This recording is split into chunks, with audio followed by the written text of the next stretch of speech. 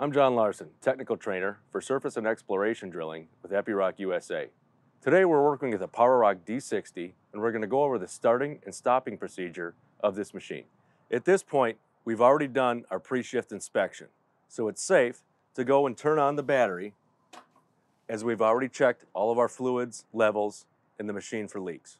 Here we've moved into the cabin after turning on the master switch.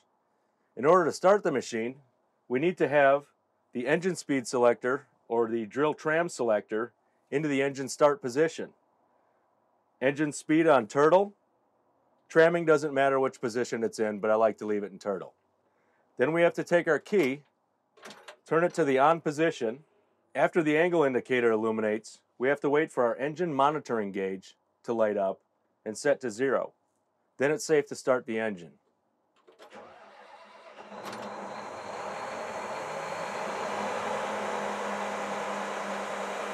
To stop the engine is a reverse procedure.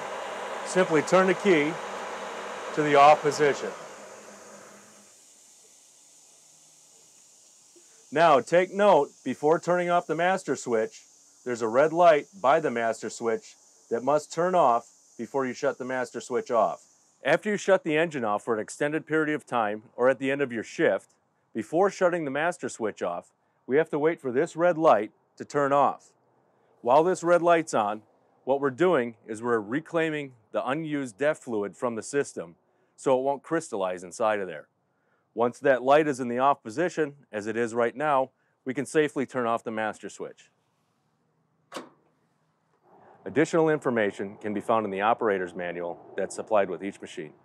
If you need further assistance from these videos, please go to the website epiroc.us. That's epiroc.us.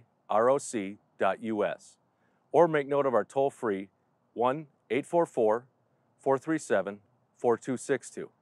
Or contact your local service center that's by Epiroc or your dealer.